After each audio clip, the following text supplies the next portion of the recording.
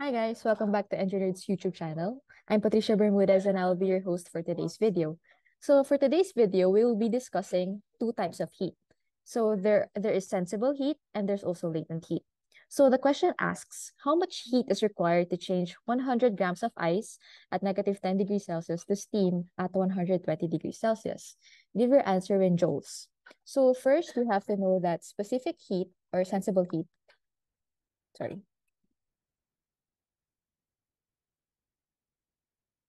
sensible heat. We know that sensible heat is heat associated with change in temperature. And the equation for that is Q is equals to M Cp delta T. So we have to know that this is for change in temperature. And then there is latent heat. And latent heat here is associated with change in phase. So the equation for that is Q is equals to M delta H. And this is associated with change in phase. We have to take note that these two processes cannot occur at the same time. Only one can occur at a time. So when there's a change in temperature, there is no change in phase. And when there's a change in phase, there is no change in temperature. So we have to know, since the question asks for the change of ice to steam, water is the substance involved in this question. So we have to list down the Cp for the three stages that the water undergoes. So first, Cp is ice, right? And the Cp for ice is 0.5 calories per gram Kelvin. And then for water, it is 1 calorie per gram Kelvin. And then for steam, it goes back to 0.5 calories per gram Kelvin. All right? And then for latent heat, we have delta H. We have two types of latent heat, the latent heat of fusion and the latent heat of vaporization. So the latent heat fusion, the value for that is 80 calories per gram. And there can be two signs for this, positive latent heat of fusion and negative latent heat of fusion. And for fusion, there's only two stages that's involved here, melting and freezing. So heat is gained when ice melts. So it is when it is used for melting. On the other hand, negative heat of fusion, heat is lost when water turns into ice. So when liquid turns into solid, so it is used for freezing. And then there is the latent heat of vaporization. And the value for that is 540 calories per gram. Likewise, there's two signs that's associated with this. So the negative sign is used and heat is lost. So when gas turns into liquid and that in water, that happens when steam condenses. So negative is for condensation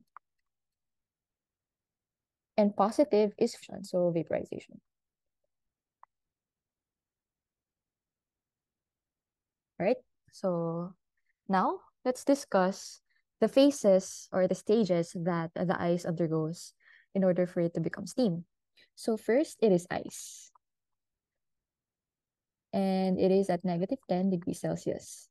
And then it's still ice, but it will change temperature. And the temperature here is the maximum temperature that the ice can reach before it turns into liquid. So the maximum temperature that the ice can reach is 0 because that's the melting point of ice.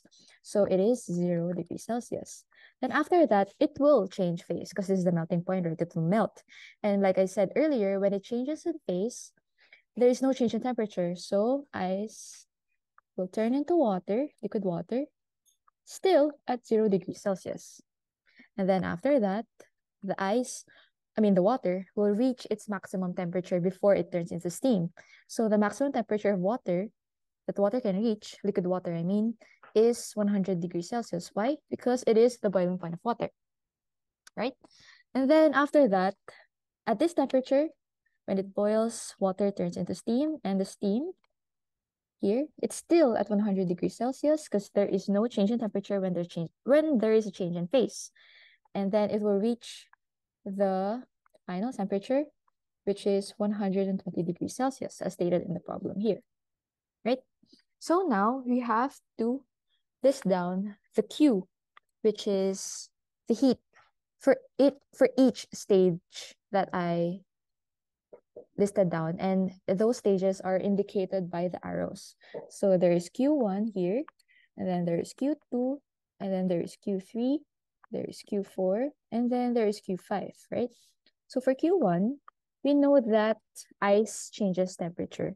So when there's a change in temperature, it's sensible heat that is associated with this change. So the equation for that is mCp delta T. mCp delta T. And for delta T it's T2 minus T1. And your T2 is this one, the temperature that it reaches, and T1 is the initial temperature.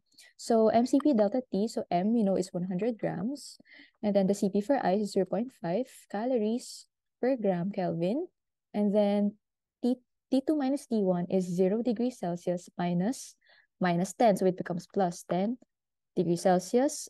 But for here, we will write Kelvin because the change in temperature in Celsius is also the change in temperature in Kelvin. Okay, we will calculate that later together.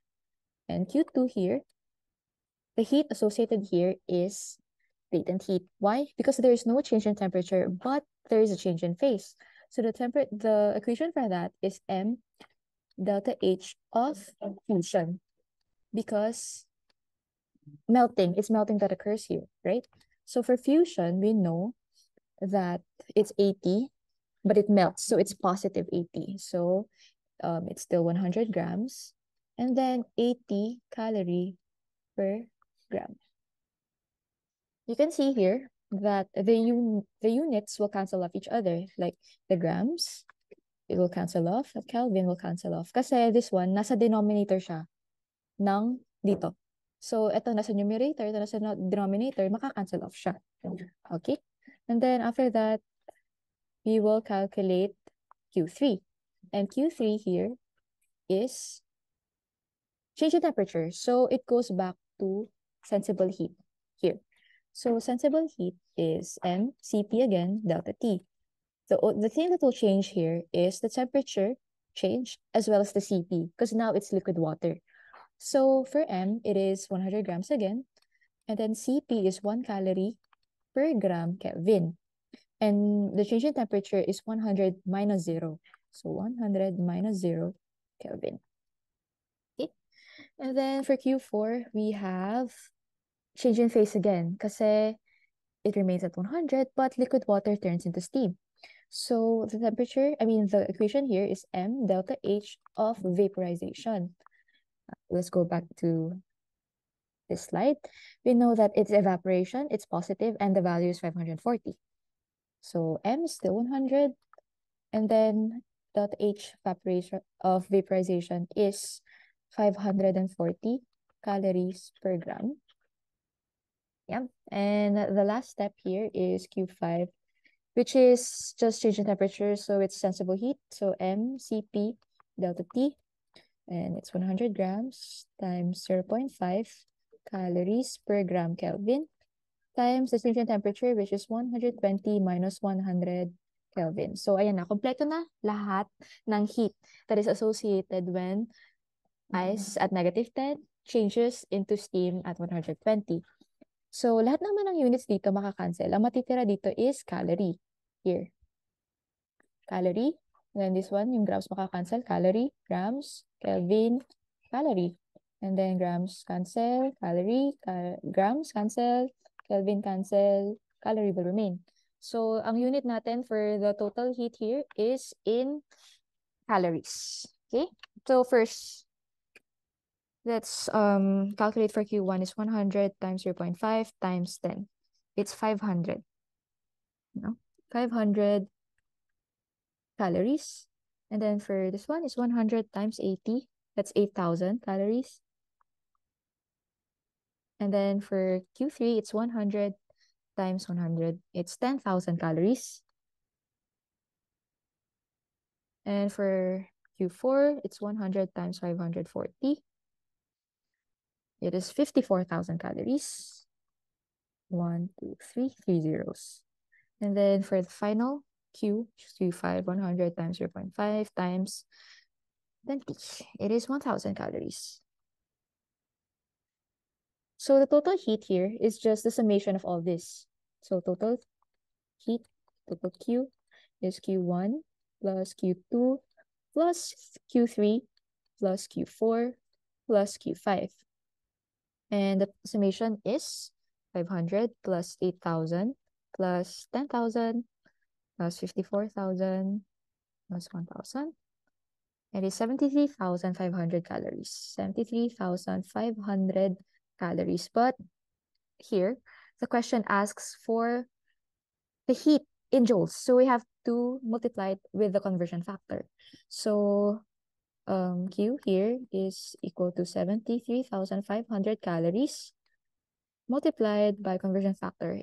For 1 calorie, there is 4.184 joules of energy. So calculating that, you see that the calorie will get cancelled off here and the joules will remain. So the answer will be in joules. So the answer here is 307,524 joules.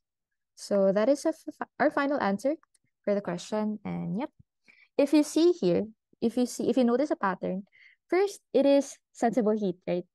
And then so it's sensible. And then at Q2, it will be latent. So there's a change in phase. And then after that, it's sensible again. And then latent and then sensible. You can see there's a pattern. It is alternating. First it's sensible, then there's latent. Or it really depends on the question. Sometimes latent goes first, and then it will be sensible, latent, sensible. It really depends on the question. Because sometimes when the question is given na 0 degrees na siya, so mawawala tong stage na to. Ito lang. So magsisimula ka sa latent, sensible, latent, sensible.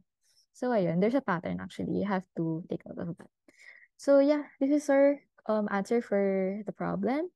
I hope you learned a lot from today's video, and thank you for watching. Yeah. Thank you for listening as well. Goodbye.